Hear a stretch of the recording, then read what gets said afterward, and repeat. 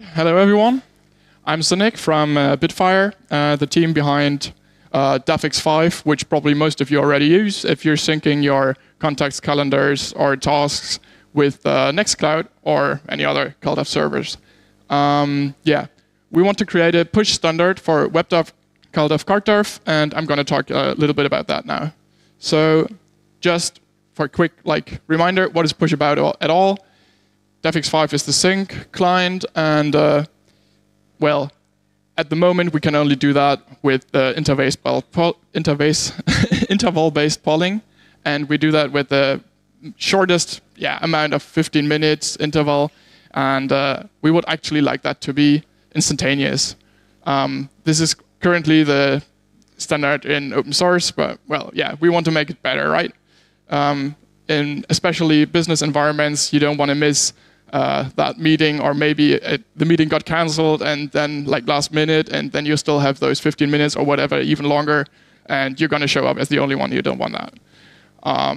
So we really want real-time updates. So and we also want to avoid the battery costs. Of course, we will have a problem if we actually just ask the server. So polling, just quickly, is asking the server, did something change? If it didn't, then of course we wasted some battery there. And you can of course poll more often, do the interval shorter, and then we just waste more energy if no updates actually were made on the server side.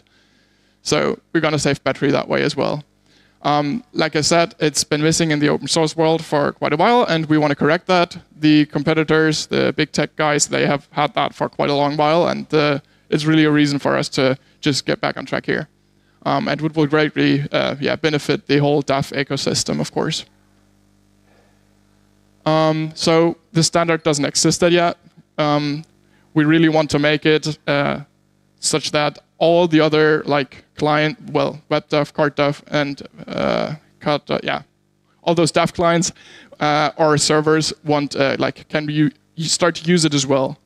So we want to make it an open standard, make it an RFC in the best case, and it's not going to be easy, but we really want to tackle this, and so we're really happy that Nextcloud will start to work on this with us.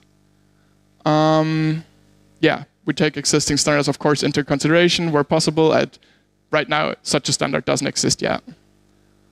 Multiple backends we can use exist already. There's, of course, the Google Firebase Cloud Messaging, which we're going to start building on top of because it's just the most well-known and easiest to integrate. But we, of course, want to try and leverage the power of unified push as well, so that people not using Google Play services can benefit from this as well. And then there's the WebSockets, of course, which we'll also take into account. They're especially interesting for the WebDAV. And we know, of course, that Nextcloud push exists, and we would love to talk to you guys who implemented it actually, so we can share some information on how you actually did that and whether it could be useful for us to create this. So please come to us, speak to us, or we're going to find you anyways afterwards later. So in general, it's a complex topic, more complex than you would anticipate if you just hear push. There's the servers, clients, and different thing of the whole topic of creating the standard, which is new to us, but it's also quite exciting. All right, and we're really excited to do this with Nextcloud. So any user is going to be of Nextcloud and DAVX5, they're going to be the first ones to experience this. We're really excited to make that happen. We got funded by NLNet. Thank you very much for that. Shout-outs to those.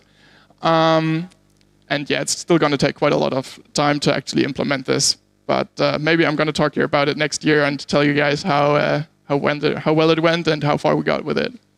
So help us out, spread the word, talk to us. There's a matrix room, and otherwise check out GitHub.